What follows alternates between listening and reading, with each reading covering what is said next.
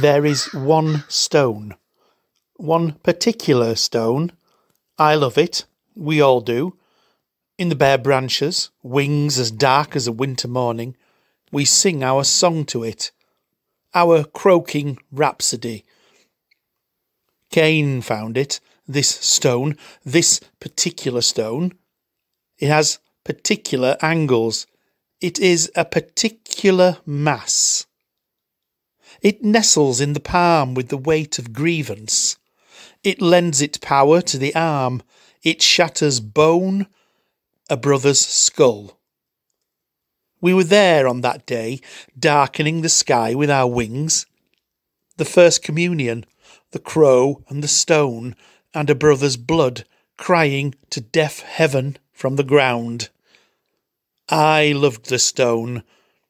I paid particular attention to it. Nimrod found the stone and took a hunter's pleasure in its shape, smoothed and sharpened it with his keen flint. Bear and elk, mammoth, sabred cat, pelts for Nimrod's wives and carcasses for our table, my feathered brothers, our crooked clan. Lashed to a branch, bound with leather, my beautiful stone became an axe, a hatchet, chopper of trees, but all too soon, hewer of bones.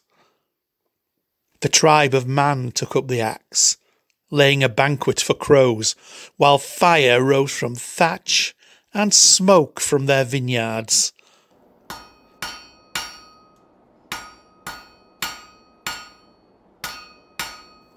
Then Vulcan, that crafty man with a body bent as a raven's beak, learnt to smelt iron. My kinsfolk left to follow the newfangled sword, the lance, the musket, the cannon.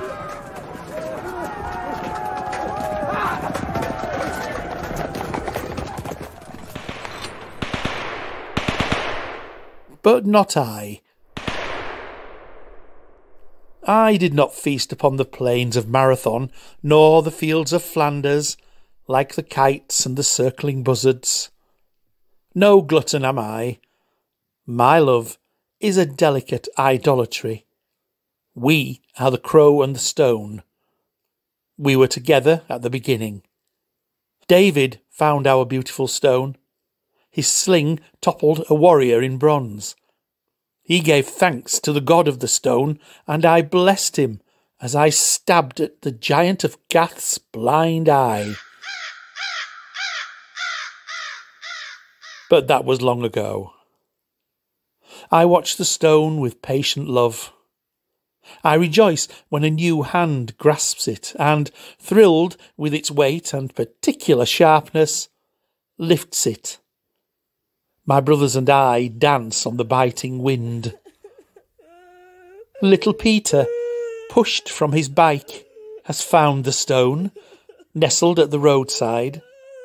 His older brother, delighted with his prank, does not see him approach, does not see the stone raised high and brought down, to the sorrow of mothers and the rhapsody of crows.